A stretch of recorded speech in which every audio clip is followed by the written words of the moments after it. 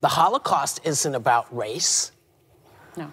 No, it's not about race. Ethnicity. Well, they No, consider it's Jews about a different race. But it's not about race. It's not about race. What is it about? Because it's about man's inhumanity to man.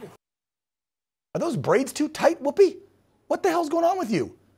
The Holocaust wasn't about race? If you don't remember, that was Whoopi Goldberg earlier this year when she sparked outrage across this country, and I'd say across the globe, when she claimed the Holocaust was not about race. What an anti-Semitic remark. She got suspended from The View for what, a couple days? She made an apology, formal, and everybody let it go. That was back in the springtime. Well, guess what Whoopi did again? Now in a brand new interview over the weekend, she repeated the exact same claims. Then Tuesday, when everybody got back from vacation this week, there was tons of backlash. So Whoopi again issued a new apology. But she's not canceled. No one's ruining her life. She's not thrown off that show permanently. There aren't crazy conservative Jewish folks out in front of her house trying to burn it down. No, nothing's happening. Now, during the interview with the Sunday Times, Goldberg once again lamented the outcry that her comments from back in April or March, I think that was, trying to defend herself, while still claiming that Jews were not victims of racism during the Holocaust. Again, we know where she's going with this. The only people that have ever been affected by racism in America are black people, right? No one else. The Asians are never, no. Mexicans, Jews, whites, nope. Just the black race, in her mind. She says, quote, remember who they were killing first. They were not killing racially. They were killing physical. They were killing people they considered to be mentally defective. Then they made this decision. In her apology on Tuesday, Goldberg said, I tried to convey to the reporter what I had said and why, and attempted to recount that time. It was never my intention to appear if I was doubling down on my hurtful comments, especially after talking with and hearing from people like rabbis, old and new. I believe the Holocaust was about race, and I am still as sorry now as I was then that I upset, hurt, and angered people. My sincere apologies, especially to everyone who thought this was a fresh rehash of the subject. I promise it was not. We'll get to that in a minute with our next guest. But speaking of apologies, Google had to respond to a controversy surrounding the definition of the word Jew that appeared as a result on the popular search engine. Now, why did they have to apologize? Well, up until a couple days ago, if you went on Google and you just did a simple word search of Jew, the word was defined as a very offensive verb. Again, until they took it down and apologized. The top definition, because you know how you get different results when you search, right? And there's pages and pages. But the top search result and definition when describing the word Jew was this, until they pulled it. To Jew, as to bargain with someone in a miserly or petty way? What? With the origin being in reference to old stereotypes associating with Jewish people, trading and money lending. Again, that's Google putting that out there. The officials apologized on behalf of the search engine for posting it, saying, quote, our apologies. Google licenses definitions from third-party dictionary experts. We only display offensive definitions by default if they are in the main meaning of a term. As in, this was not the case here. We have blocked this and passed along feedback to the partner for further review.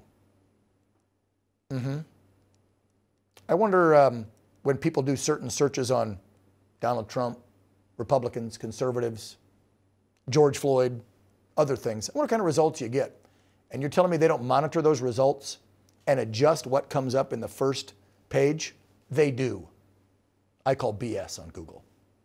Anyway, the FBI's hate crime statistics for 2021 showed that Jews remain the largest target of religious-based hate crimes. But the overall stats likely undercounted the overall scope of hate crimes against them because a lot of stuff hasn't been reported to the DOJ and the FBI.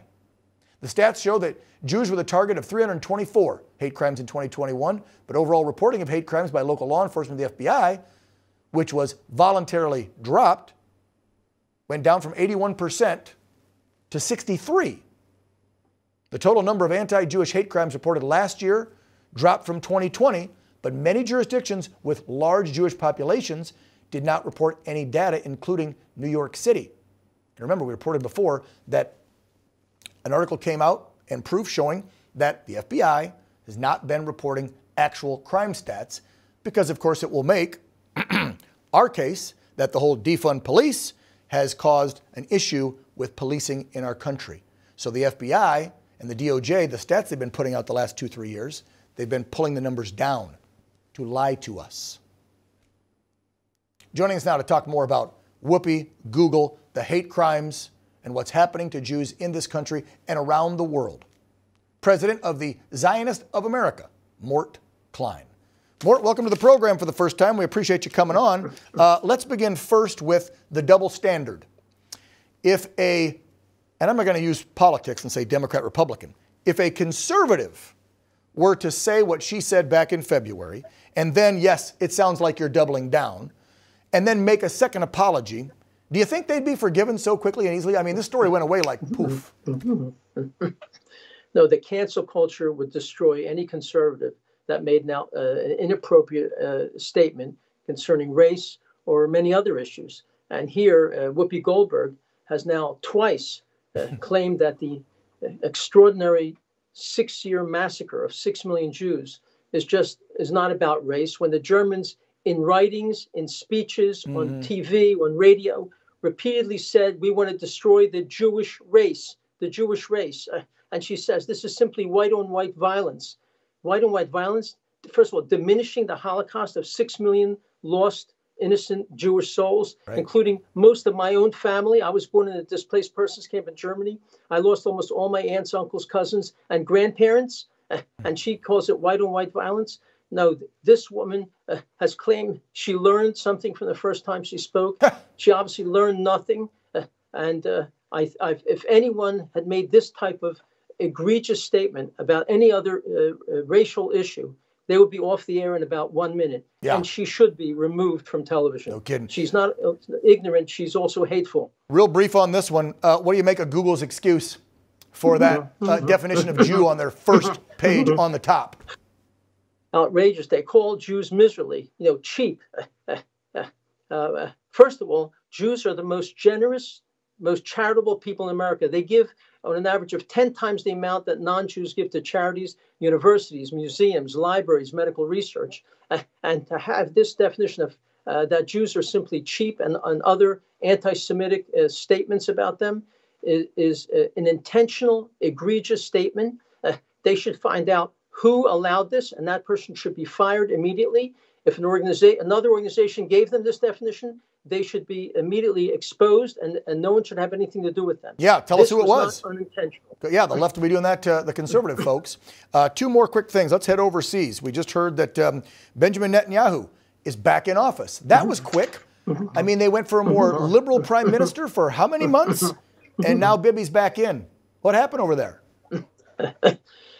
Actually, they voted for Naftali Bennett last time, who was for a long time a right-of-center guy who moved to the left after he was elected. So the Israeli public, after 75 years of constant terrorism, of constant wars from the Arabs against Israel, in fact, right now, Israel suffers 7 terrorist attacks every single day for the last year or so. And they really are getting sick and tired of this. And so they elected a strong government right of center that says we're going to be much tougher on security and deterrence to terrorism. They want death penalty for anyone who kills a person, kills a Jew or an Arab, death penalty. They want to deport anyone who's convicted of terrorism after he serves a sentence, is thrown out of the country, is deported, and such. Well, so this stuff sounds similar to what we're looking for back here at home. As far as what conservatives want for America. This sounds similar to what conservatives want for America. Similar values. Yeah. That's a very right? valid point. It's exactly what America wants, what America should be. There's nothing extreme about these positions. And remember, unlike America, Israel suffered from terrorism from the Arabs and Islamic world for 75 years, right. and constant wars. So they would like this to end, to be much stronger, much tougher. That's why they democratically elected a strong right-of-center government to try and protect Jewish people from Arab and Islamic violence. Mort, just a few seconds left, but one more. I see that those more conservative Israeli lawmakers are condemning the EU, saying that they've committed illegal actions by helping to fund Palestinian infrastructure projects. Talk to us about that quickly. The European Union are funding radical extremist anti-Israel NGOs who call Israel an apartheid state, even though 10% of the parliament of Israel are Arabs. They say Israel is committing genocide against Arabs, even though the population of Arabs have gone from 150,000 to 2 million over 75 years. Of course, there's no genocide. So they're promoting groups that lie about Israel and harm its reputation with lies. They're also funding illegal structures in Judea and Samaria that is controlled by Israel. They're funding this. There are 5,500 structures that were built in this past year illegally. They're being funded. They're promoting that Jerusalem should be the capital of the Palestinian state, when Jerusalem's never even mentioned in the Quran. No, it's insane. When the majority of people who are living in Jerusalem since 1850 have been Jews. So this is a Jew hatred of the worst sort, and this has got to stop by the European Union. I'm glad to see Bibi back. I'd like to see Trump back, because those two guys together, they're good for both countries. Mort Klein, President, Zionists of America. Thank you so much, sir, for coming on. Appreciate you. ZOA.org. Thank you very, very much. Yep, you take care.